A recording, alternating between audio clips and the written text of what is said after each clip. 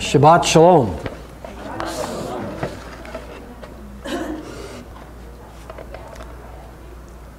As we've gone through Exodus, we've been looking at the chapters that deal with the construction of the place where God would dwell among His people. And then we've been reading the part that sets apart a particular family, which is the family of Aaron and the Levites.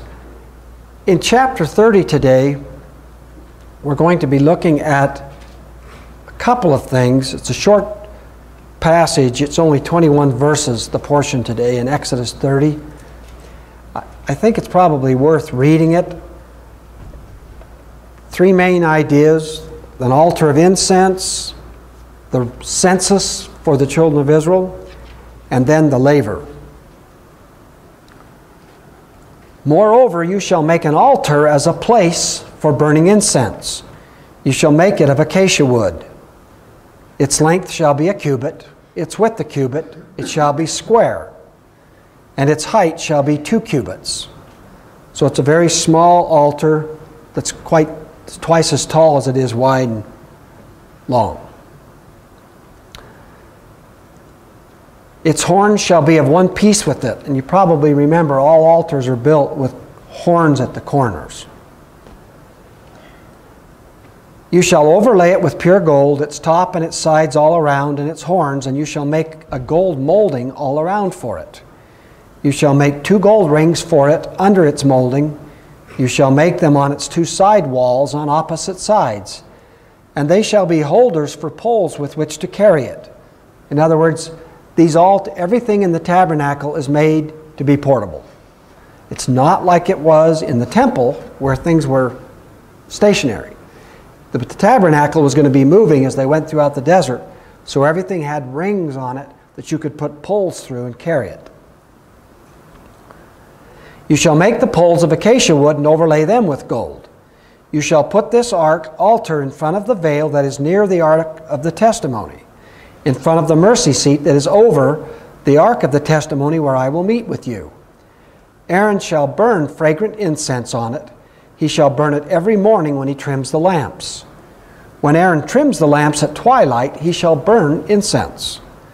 There shall be perpetual incense before the Lord throughout your generations. You shall not offer any strange incense on this altar, or burnt offering or meal offering, and you shall not pour out a drink offering on it. So if you can get straight in your mind, the entrance to the temple of the tabernacle is always from the east, and you go west. Going west in Scripture is the way of holiness. And something sometimes, because Christians always look to the east, they think, that's where the Lord's coming from. The Scripture seems to indicate that. For whatever reasons, and I can't say I know, in Scripture, holiness is a direction and it's going west. And the most holy place is the most western of the compartments of the sanctuary. So this altar of incense, there's a courtyard that has the altar of sacrifice and the laver. Then you pass through a curtain into the tent of meeting, and that first compartment that's called the holy place has the menorah on one side and the table of the bread of the presence, or the showbread as it says, on the north side. So you have the lamp over here, the table of the showbread. Then right in front of the curtain is the altar of incense. And so there's something being said here that, in a sense, the way into the most holy place is past or through this altar of incense. In fact, on the Day of Atonement, when the priest went in, the high priest went in several times, of course, the first thing he did was take incense back there, put it on the coals, and then he filled the most holy place with the smoke of the incense all the time he was going in and out. So the incense is very important, and this altar is specific. You can't offer any animals on it, you can't pour blood on it, you can't pour a drink offering on it, make no grain offerings. It's specifically only for incense offering. And it says, Aaron shall make atonement on its horns once a year. This would be on the Day of Atonement. He shall make atonement on it with the blood of the sin offering of atonement once a year throughout your generations. It is most holy to the Lord. And of course, it says it is most holy to Yahweh in the Scripture. Now, you probably remember a sin offering was made for Aaron and the priests. Then a sin offering was made for the people for a goat, a bull and a goat. This blood was mixed and taken back. Now it moves on to a completely different subject. Yahweh also spoke to Moses, saying, when you take a census of the sons of Israel to number them, then each one of them shall give a ransom for himself to Yahweh when you number them, so that there will be no plague among them when you number them. See, that's interesting. He says, you're going to number them, you're going to count them, but to prevent the plague, there has to be a ransom paid. This is what everyone who is numbered shall give, half a shekel according to the shekel of the sanctuary. The shekel is 20 gerahs. Half a shekel as a contribution to Yahweh or to the Lord. Everyone who is numbered from 20 years old and over shall give the contribution to Yahweh. The rich shall not pay more, and the poor shall not pay less than the half shekel. When you give the contribution to Yahweh to make atonement for yourselves, you shall take the atonement money from the sons of Israel and shall give it for the service of the tent of meeting, that it may be a memorial for the sons of Israel before the Lord to make atonement for yourselves. You remember when God told Moses to build the sanctuary, one of the most important things regarded that all the material used to build it had to be a free will offering. Nothing could be used that was forced, coerced, demanded. So the entire building for worship, the courtyard, all came from free will offerings. Now we find when God counts Israel, every Israelite is to make an equal contribution to the upkeep of the sanctuary. And in this case, it's kind of another lesson being taught. It doesn't matter how rich you are or how poor you are, you all have an equal stake in it. The sanctuary doesn't belong any more to the rich than it does to the poor or the in-between. They all give the same amount. And what's more, if they don't give this amount, it says a plague will come on them. You'll notice in Scripture, the counting of people is a very careful thing. You know, when David counted the fighting men to see how strong he was, it brought a curse upon Israel. And so, when you count Israel, it has to be for the right motivation. And here, it's to count them, everybody owes a half shekel. Now it goes down to verse 17. Yahweh, the Lord spoke to Moses, saying, you shall also make a laver of bronze, with its base of bronze for washing. And you shall put it between the tent of meeting and the altar, and you shall put water in it. Aaron and his sons shall wash their hands and their feet from it. When they enter the tent of meeting, they shall wash with water, so that they will not die. Or when they approach the altar to minister, by offering up in smoke a fire sacrifice to Yahweh. So they shall wash their hands and their feet, so that they will not die. And it shall be a perpetual statute for them, for Aaron and his descendants throughout their generations. And those of you who have gone through the sanctuary, we talk about this a lot, that when you approach the Lord, there are certain steps that are always there. And it is steps. I hope that this starts to make sense to people. There are so many things in life that order doesn't matter. And then there are other things where order makes all the difference. You can't do the wrong step at the wrong time. And so the laver, first off, excuse me, to come into the courtyard, you had to come through a gate. This is something that I keep emphasizing, and I think if you understand all entrances into holy places go through a gate or an opening, you start to understand your need for a Savior. You can't come into the courtyard over the wall. If you do, you don't belong there, and you're unholy. You're under judgment. You must come through the gate. When you come through the gate into the courtyard, the first thing that you're presented with is the altar and the laver. And the first thing you do is wash. You do not make an offering without washing. What does it say will happen if you don't wash? It says you'll die. And this, I'm baffled. I've studied this for years, and I still don't completely understand the washing of the laver. And it gets confused in my mind with atonement. But recognize, atonement is not the washing of the water. Atonement is the sacrifice.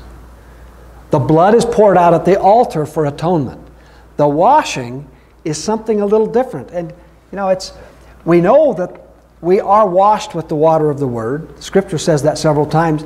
And interestingly enough, if you go later on here in Exodus, it tells us that this laver was made with the mirrors of the serving girls. You think, well, how could you do that? Well, think about it. How many mirrors did they have like we have? Glass. They didn't. Mirrors were very finely polished metal. That was the mirrors that they used. So what does that tell us about the laver? In some way, it tells us that when you look at the laver, you saw yourself. Remember what James says about that?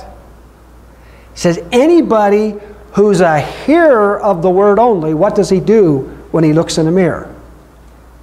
You recall what it says? He says he looks and he walks away. I'll turn to it. In other words, you look in the mirror and you see your hair is messed up, though. That's hard to tell nowadays because I've noticed that carefully combed hair looks messed up to me. And I still haven't joined this generation.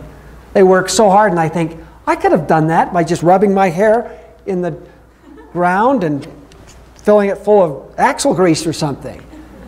Anyway. But James says, you look in the mirror,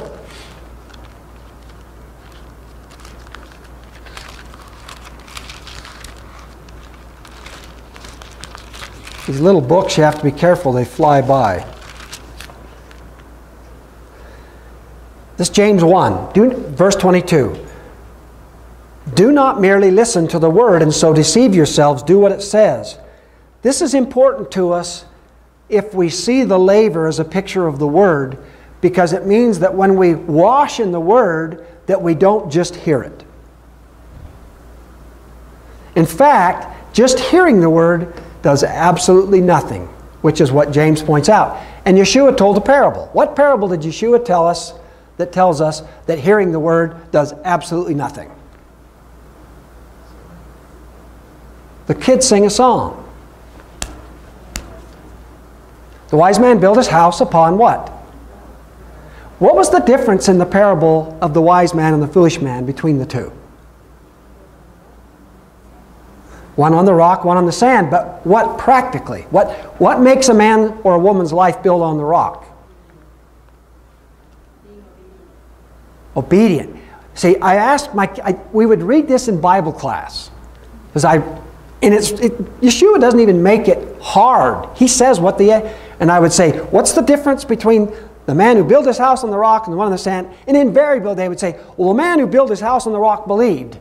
And I would grind my teeth and scream. Because that's not what it says. The man who built his house on the sand heard the words of Yeshua and did not put them into practice. So he ended up with a house, but it was built on sand. He said, the one who heard my words and put them into practice, his house is built on a rock. And so James comes and he says the same thing. He says, do not merely listen to the word and so deceive yourselves. Do what it says. Anyone who listens to the word but does not do what it says is like a man who looks at his face in a mirror. And after looking at himself, goes away and immediately forgets what he looks like. What's the purpose of looking in the mirror? To see, did I wash my face this morning? Did I comb my hair? And for us poor men, did I shave? Of course, a lot of people don't. And they would know that too. James says, okay, so you looked in the mirror. What was the value of looking in the mirror if you didn't take in the input and make an appropriate action? But the man who looks intently into the perfect law that gives freedom and continues to do this, not forgetting what he has heard, but doing it, will be blessed in what he does. The point is, something in the laver, something that Aaron and his sons did when they washed, It was an appropriation of the Word, and it was a commitment to do what it says. We are not cleansed by thinking. One of the banes of Americans and American Christianity is this idea that if I agree with it or I thought it, I've done it. I do this all the time. You think about it, you've really thought hard about it, you think, well, okay, on to the next thing.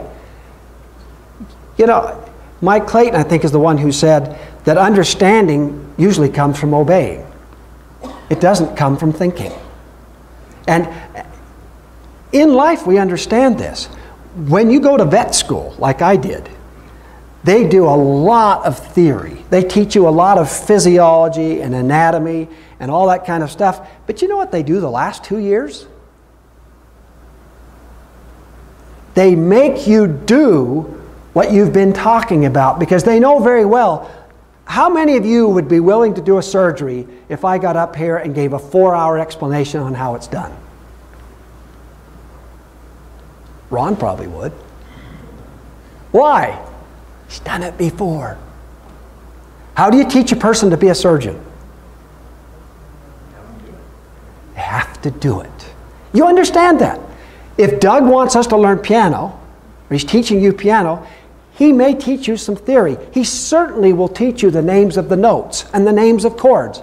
But how do you learn to play piano?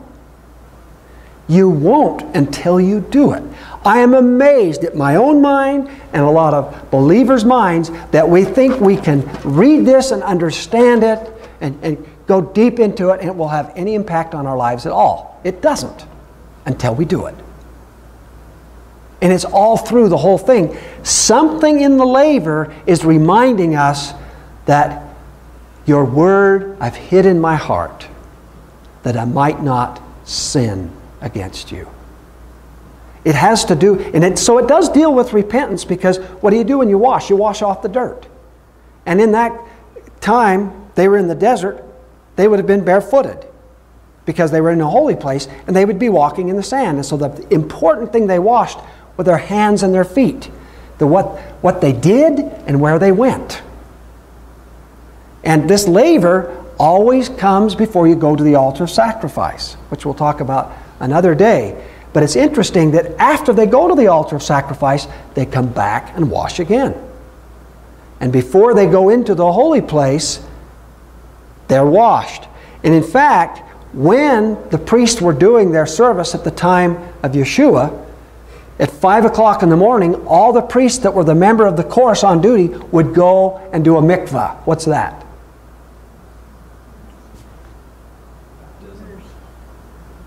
They would immerse themselves.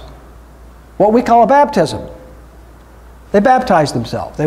And if they were to show up for the lot when they were drawing lots and they hadn't immersed, they would have been kicked out of the course. You're not even eligible. So there was a lot of washing that went on. Yeshua said this interesting thing. He says, you're clean through the word I've spoken to you. And I do think that as we listen to the word, it does shape us and change us. And I don't want you to misunderstand me, but I really think we often forget that the power in the word comes from following it. Because it isn't always easy. It will say, love your enemies, do good to them who despitefully use you. Pray for those who persecute you. Well, that's not natural. And in fact, if you didn't do that, you would think, well, I'm okay. No one else does either.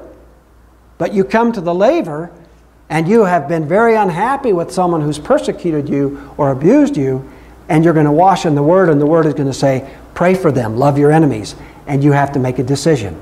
Do I want to be clean? Do I want to put on the mind of the Messiah? See, Paul says to clothe ourselves with the Messiah.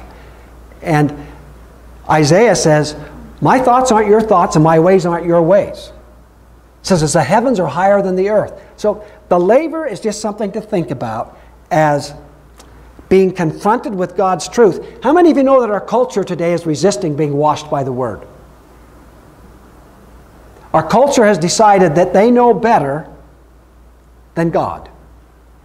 They do. I've read this several times.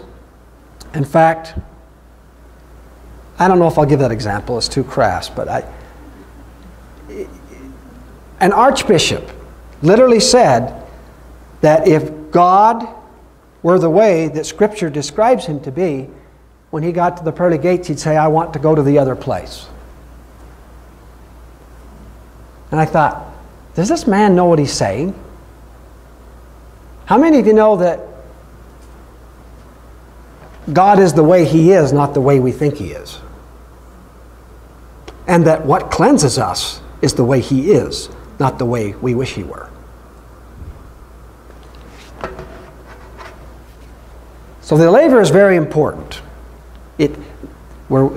Paul says that we're cleansed by the washing of the water of the Word.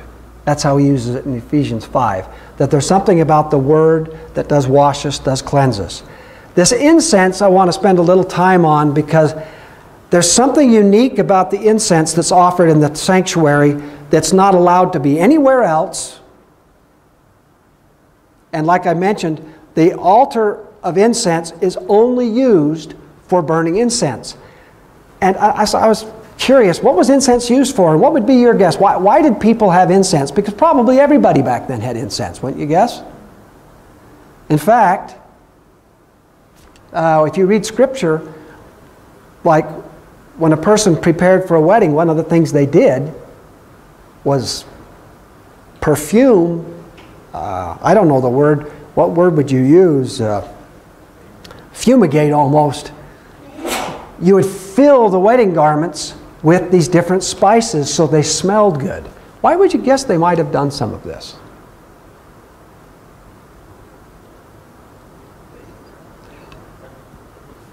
How many of you think that if you went back 3,000 years, it might have stunk? I don't know, but reading through Exodus and these different books, I haven't heard any mention of running water. Water was a precious commodity. And so incense is a picture of making things smell good. And also, have you noticed when you look at the worship in the sanctuary, how much of it involves our senses? If you came to that, you would see fire, you would smell basically a steak fry, which would smell pretty good. You would see the lamps that are burning if you're in the holy place. Of course, this is only for the priests. There would be, at least on Sabbath, freshly baked bread. The altar of incense, there would be so that a lot of our senses are involved in worship. Incense seems to be a very important one. One of the things that struck me is it doesn't talk a lot about incense being offered properly in the Bible. You know what we find out in the Bible? All the times that people got it wrong.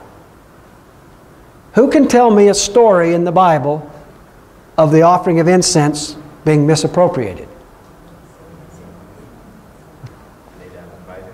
Yeah, right off the bat, Aaron's two sons. What were they doing? They were offering incense. What was the problem with their incense? Strange fire. Isn't that what it says? Strange fire. And where did the fire have to come from for the incense? Had to come from the altar of sacrifice. Now here's an interesting thing when you think about it. Because of English, we say offering incense, but we're not really offering incense, are we? It's the smoke of the incense. If I had a bunch of incense here in my hand, what would it be? I mean, when you look at what they had, it was gums, resins, all kinds of different things. But you understand, it has no activity until what? It's on fire. And so it's not an offering of incense. It's an offering of incense on fire. And this is important because, as you mentioned, Nadab and Abihu. Tell me another one. Nadab and Abihu, strange fire, fire came out from the Lord and consumed them. How about the story of Korah, Dathan, and Abiram? Remember what they were doing when the earth opened up? They were angry with Aaron over, apparently, especially the incense offering. Because they said, what makes you think you're holy? What makes you think you're better than everyone else? The whole assembly is holy. Well, of course they're right. But not the whole assembly was not to offer the incense. And they all appeared with their fire pans or their censers. And God was going to just strike the whole assembly. But Moses and Aaron says, no, everyone shouldn't die for the sin of a few. So the Lord said, separate yourselves from these 3 men and their families. And they did. And the earth swallowed them up. After this, here's an interesting thing. How many of you, if the earth opened up and swallowed somebody up, would think that I did it, or Ron, or Dean? How many of you would be somewhat convinced that God did it? Now, I want to get your attention here, because you know what happened right after this? They blamed Moses and Aaron and said, you have killed the Lord's anointed. About this time, God lost his patience. And a huge plague came into the camp. Do you know what Moses sent Aaron to do? Take his censer, put fire on the incense, and go stand between the people and the plague. And this is what stopped the plague. It's an interesting picture. What is incense? Really, it's so important, and yet we don't have. Another story that you may remember. You remember a king named, well, he has 2 different names. In the book of Kings, he's called Azariah. In Chronicles, he's called Uzziah. Do you remember this king? He reigned for 52 years. He was a good king. He was a righteous king. But he didn't come to a good end. Do you remember why? He decided that he was king and he was going to offer incense. And so he went into the temple to offer incense. And the priest came in and says, listen, you're the king, but you're not allowed to offer incense. And he just got furious. And right there, I mean, for one thing, he's in the holy place. Right there, he flies into a rage, and the Lord strikes him with leprosy.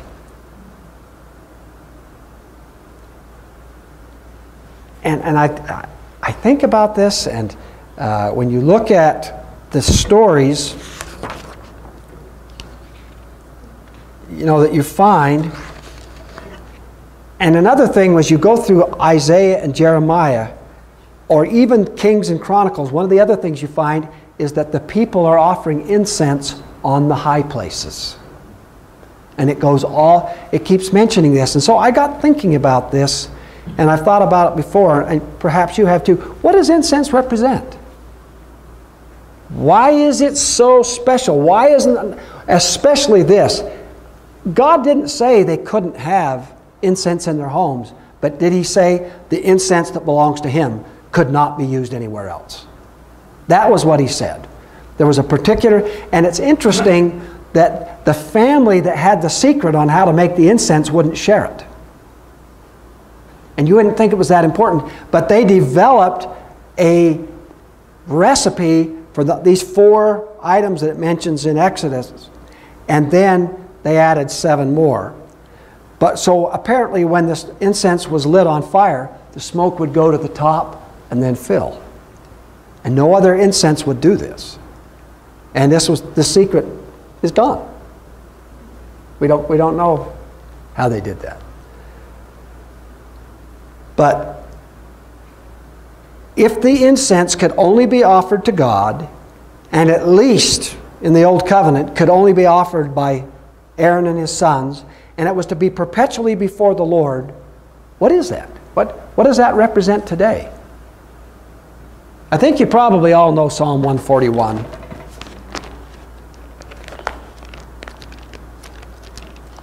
Not all the Psalms are of David, but I believe this one is. Yeah, it's in the title, a Psalm of David. O Lord, I call to you, come quickly to me, hear my voice when I call to you. May my prayer be set before you like incense. May the lifting up of my hands be like the evening sacrifice. So David recognizes a link between prayer and incense. What's the picture to you when Aaron carries his censer with burning coals and stands between the plague and the people? What does that look like?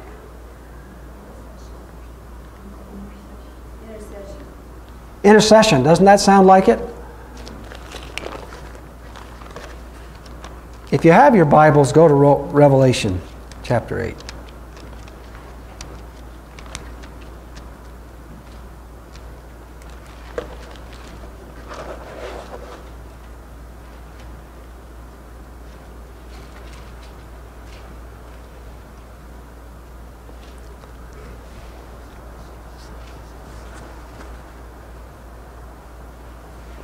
I'm going to start with the first verse of chapter 8.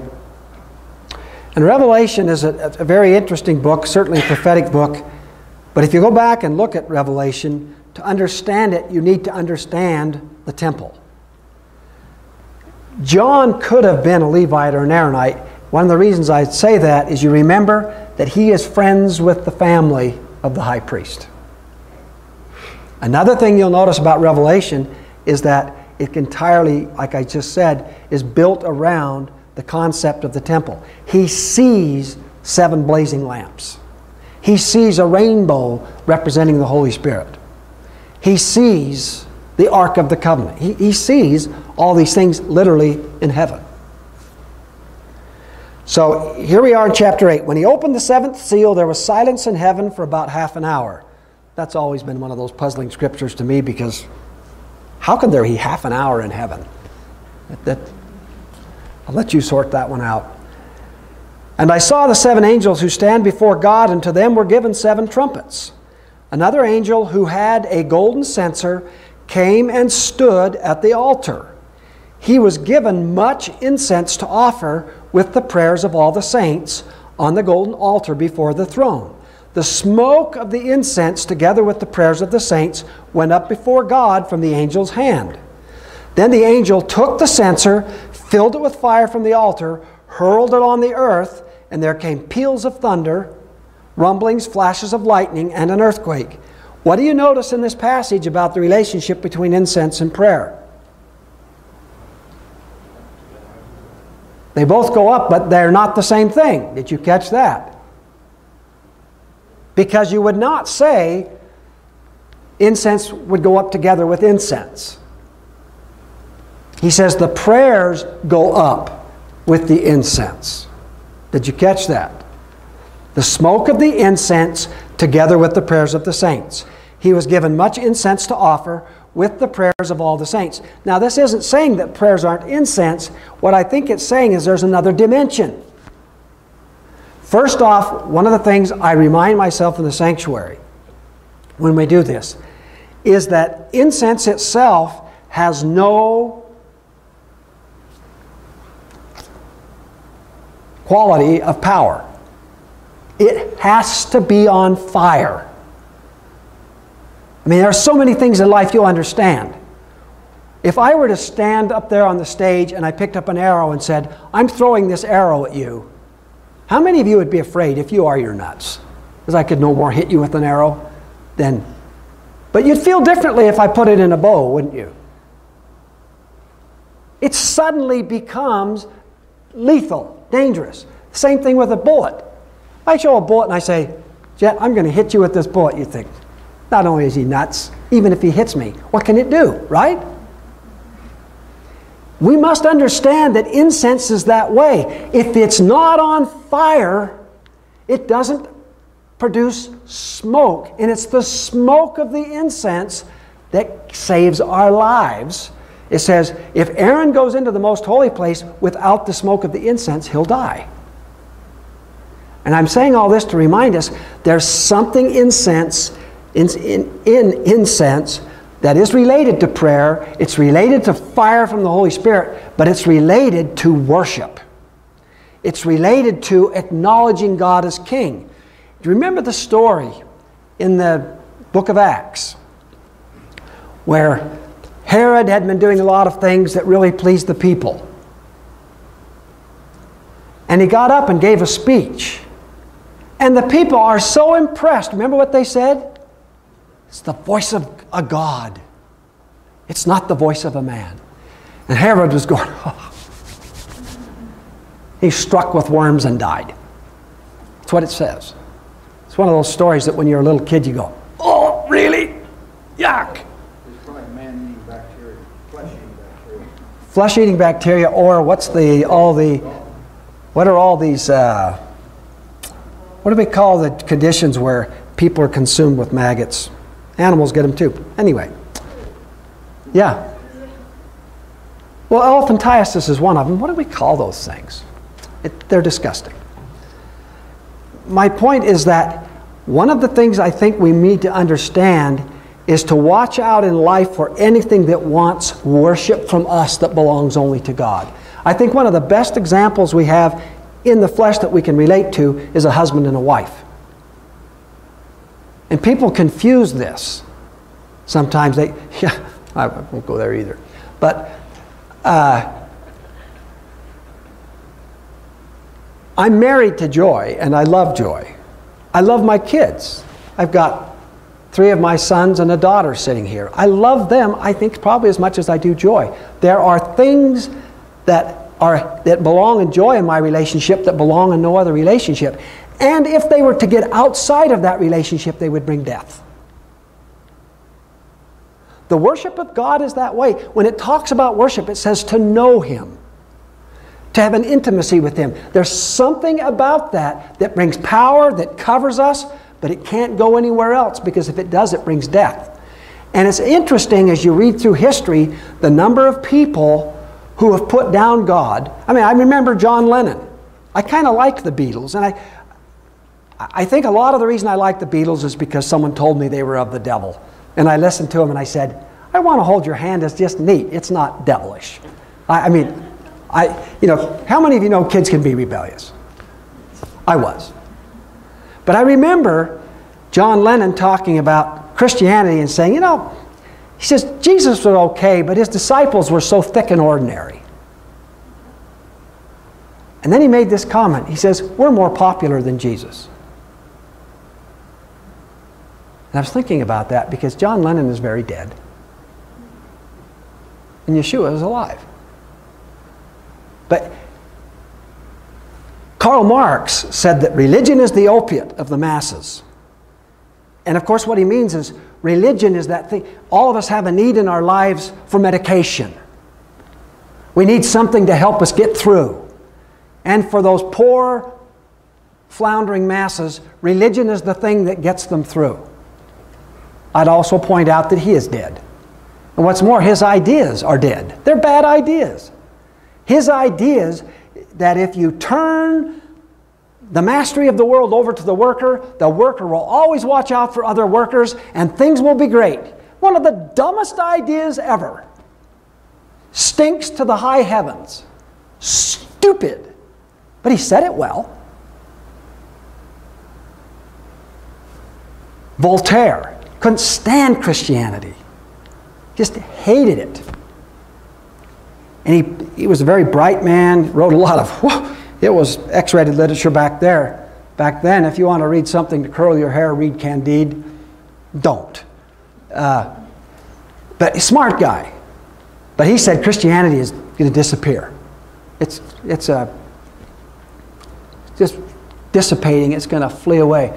And I love the fact that 150 years after his death, his printing presses were busy and going on. You know what they were doing? They were printing Gideon Bibles.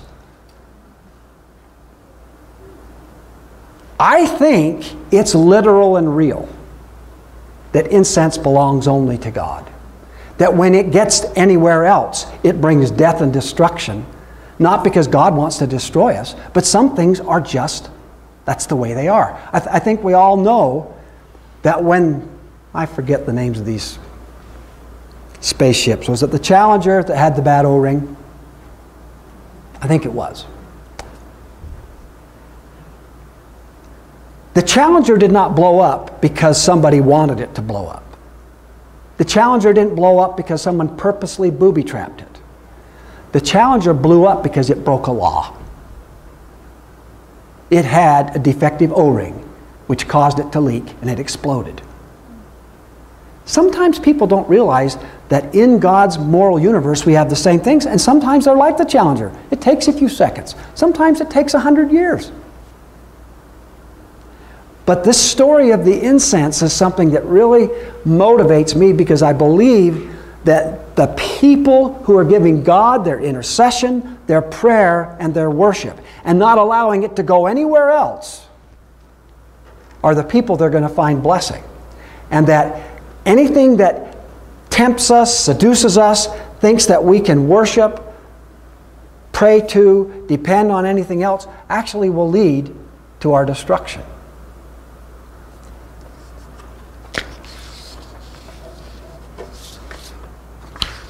In Malachi, it makes a prediction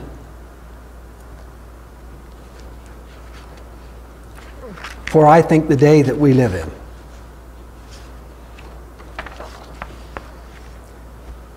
From the rising of the sun even to its setting, my name will be great among the nations.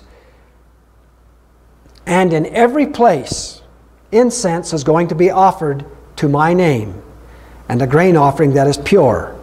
For my name will be great among the nations, says Yahweh Tzevaot. You think about that. He doesn't just say incense will be offered in one place, does he? He says, in every place, incense is going to be offered to my name, and my name will be great among the nations. Something to think about, reflect on. You know, it's kind of interesting. We all like good smells, but I'm a person that my favorite smell is fresh air. I've been a trial to my wife and a lot of people, because my view of colognes, aftershaves, perfumes is, whoa. Give me, yeah. The honest truth is, the smell of manure smells a lot better than a lot of that stuff to me.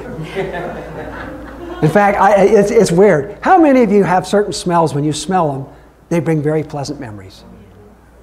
Go ahead, Ron. Well, you bring us up about incense, and the smoke of the incense is so important. So I went to Mass one time with friends of mine, and they walk around with the... Yeah, the little...